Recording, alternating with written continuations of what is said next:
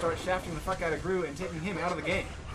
So Gru was not able to pursue, and that was enough to give Lights Out the second chapter of the night. Irish picking up red. He's going to hop through the water here. And we got to pick up Higgs. Going to try to do it again. Only 39 health this time. He's going to go strong against Gru. Gru's got the shaft. We'll pull him down. And only 50 armor, though. That's a low stack for Gru. Let's see if Lights Out's going to be able to deal with it. Over on the left side, we got Adrenaline sitting pretty well. Oh, he had a lot of health, but Cross, who is starting to pull it apart. And yes, he will get another rail kill. Let's take a look at his stats. 30% accuracy with that railgun, folks. His score doesn't do it justice, and he's died a whole fucking lot. But he is making plays. He's making plays tonight, folks, in that center. We got a full-fledged push by Elite Mutations here. I think I just saw 3 or maybe 4 of the guys. The only guy maybe not to join them was Gru. Regen. The next regen picked up by Higgs. See if he can do a repeat of last run where he will be able to survive by the grace of this regen. He's going to go grab himself an RL back off to the base. So he's not quite set up to attack yet. And he's just going to run through. Oh, he grabs the red. Oh, he gets caught here. Can't quite. Oh, let's see if he can get it. Yeah, he gets out. He's got one more guy to get through. And he's making another run. Great strafe jumping here. Oh, he gets pulled apart. We got to pick up by Irish. Irish will not be able to get out, and Higgs will get a third cap. Wow. Very nice. 3-0. That means unless Elite Mutations does something really amazing here, we're going to be going into the extra rounds, folks. This is what we like to see. This is a tight CTF matchup, and Lights Out has gotten warmed up, and they are playing this thing tight. Rossi getting another kill in the middle. He's only got 3 health. So he have to back off and try to get himself 50. Nope. And he's going to go for death. Alright. Keiko death? I choose Cake. Gru. Still only 1 death of the night, but he's let 2 caps get away from him. Partially thanks to a little bit of regen loving for Higgs. We're going to hop over Adrenaline, providing a little bit of D. He's down 10 health. Going to back off and see whatever offense that EM was trying to put together. It's been squashed. And it looks like Lights Out defenders are a bit weak there on stack. Adrenaline facing off against Hall. Going to put him down. And Irish will also go down to the Shafty Shaft of Adrenaline. And we've got regen popping in a little bit. It's going to take a little while to get there. Yeah, we're going to see Adrenaline desperately trying to rocket Karasu. And he'll finally take him down, but he'll take himself with him. We got to go take friends.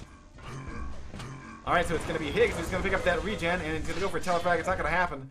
And we've got a red armor pickup. Higgs, of course, has moved back to on the defensive position. It looks like he's really not going to be pushing offense until it's really safe to do so. Starting off against Gru. There we got a nice double up there. Great move. Higgs is going to be able to survive with a whole shitload of health. He's still got 34 armor. We're going to see yet another cap here, folks. Great teamwork by Lights Out. We saw that Gru got his back turned. We got Adrenaline's teammate, Higgs' teammate popping out from the water and just nailing Gru in the back, putting him down, and giving Higgs a chance to get out totally unscathed. Very nice work. Great teamwork. That is how you do it, folks. Ian Paul trying to dodge rails as he backs off. And we got a return here. Higgs making sure that that flag doesn't get out. That was the closest we've seen to it. And here's 5-0. 5-0. So what was a 1-cap game in EM's favor on the last map, not nap. Apparently I'm tired. Is now a 5-cap game in Lights Out's favor, and they show no signs of letting up in these remaining 2 minutes of this match. This is great. Quake Wars, fuck me.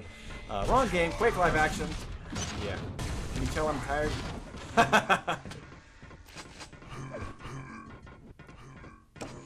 Yeah, I'm seeing, it looks like Lights Out has changed their makeup a little bit here. We're seeing they're keeping 3 guys around the space. They're not really pushing out too much. And nice work by Crave there. You see that he saw that the EM guy was already engaged, and so he went to go check to make sure that EM wasn't trying to do a sneaky on him, and was able to pull down the aggressor that was coming through the back entrance. Nice communication and nice work there by Lights Out. Swapping over to Karasu, who's going to die in the middle, over to Higgs, waiting for the regen, the last regen of the night, and he gets it.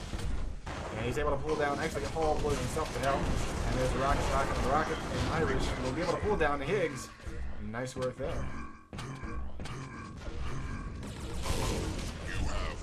And here's the touch. Irish trying to use that regen to get him out of the base, but it's not going to happen. Adrenaline returning that flag.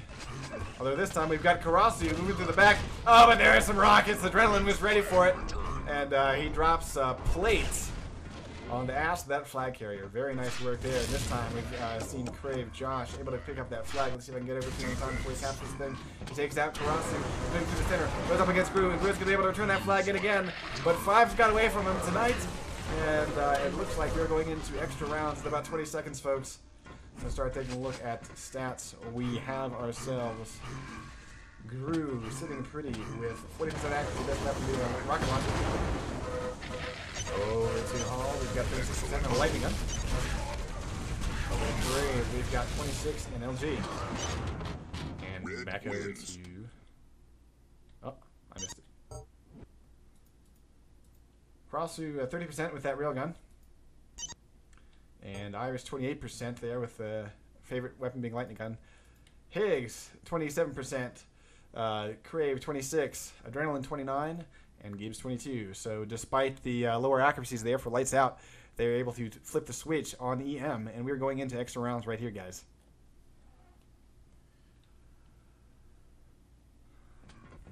Oh man, I loved that run by Higgs where he grabbed the regen and then the 2 red armors in a row. Oh yeah. Just allowed him to rocket jump like 6 or 7 times in a row all the way home.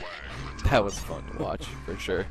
Yeah, I kind of got the feeling that maybe Lights Out had the slight advantage in terms of offense, and EM had the slight advantage in terms of defense on that first map, and it kind of showed there on this map where they're more free to orchestrate the offense. Looks like Lights Out has the slight competitive advantage. That being said, though, I mean, Groove still only died like, you know, I think it was under 5 times there, so that's a pretty impressive feat in and of itself. I think with a little bit more, maybe what he needs is a little bit more support if the carrier gets anywhere out of that base. But we did start to see, this is what I love so much about CTF. You know, you get that primary defender to turn his head and focus on you, and then you get a teammate to pop out and flank him. And it is really great teamwork there by Lights Out. Let's see if we can catch a little bit more of it here in just a few minutes. We're going to watch Elite Mutation do yet another swap out. They're going to swap out. It looks like Hall's going to pop out.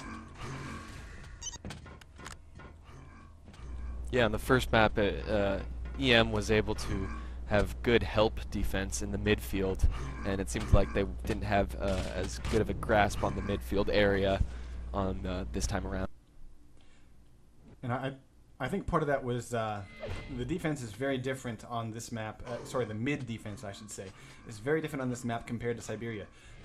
In Ironworks, you know, there's only one rail to deal with.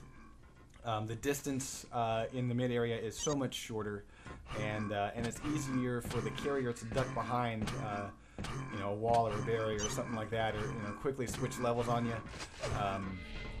You know, and get out of sight of that mid-range. Where we saw Karasu on the first map in Siberia, he was able to pretty much just you know, sit back and cherry pick with his rail and work up quite a nice frag count there and deny any sort of push. I mean, I don't think we ever saw Lights Out approach the flag with you know, 100 stack.